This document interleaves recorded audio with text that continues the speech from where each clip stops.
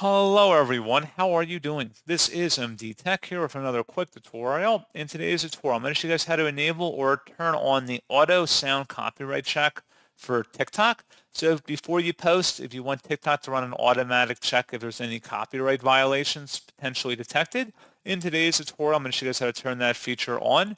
And without further ado, let's go ahead and jump right into it. So all you have to do is select your profile icon on the bottom right, and then select the hamburger icon at the top right.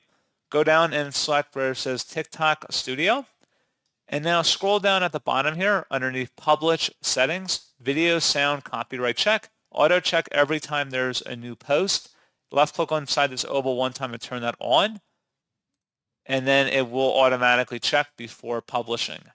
And if you want to disable it, very easy. Just click inside the oval one time to toggle it to the left. And again, that's all you have to do. So as always, thank you for watching. I do hope I was able to help you out, and I do look forward to catching you all in the next tutorial. Goodbye.